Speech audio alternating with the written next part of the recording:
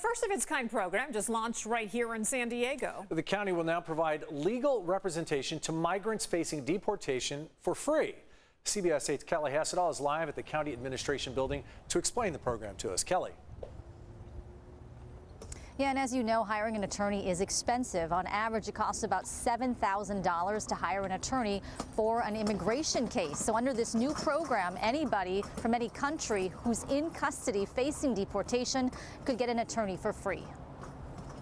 This is going to change lives. Imagine that you are in an immigration detention center. You do not speak the language.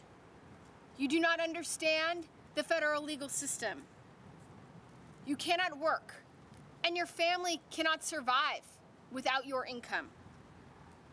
And you do not know what will happen next. To turn the phone microphone. And that was County Supervisor Tara Lawson-Remer. She was the one who introduced this program to the board, which passed it last year. Now, the premise behind it is similar to a public defender in the criminal court system. All defendants are appointed an attorney if they can't afford one.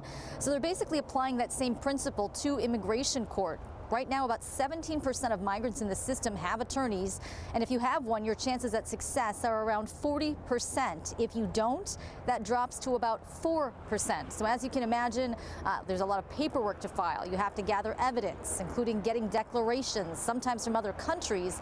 It's a stressful and challenging process. Today, we also heard from Michael Garcia of the Public Defender's Office, who says these cases are often long and expensive because they typically end in a trial.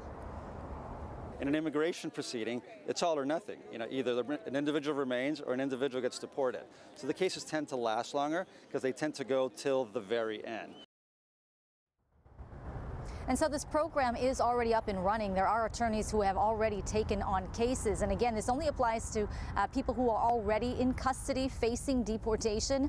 If you are trying to get in touch with one of these attorneys, we do have some phone numbers listed on our website at cbs8.com. Heather and Carlo. And Kelly, our viewers are going to hear it's free for them, but there's a price tag for this. As you mentioned, hiring an attorney, $7,000 typically just to get going. How much is this program going to cost? So it is costing the county $5 million, and that's just for 1 year. However, proponents of this program say it's actually going to save taxpayers money in the long run.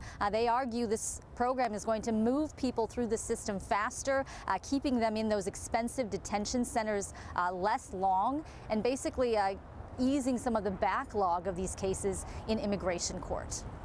Hi, Kelly Hessedal reporting live from the County Administration Building. Kelly, thanks.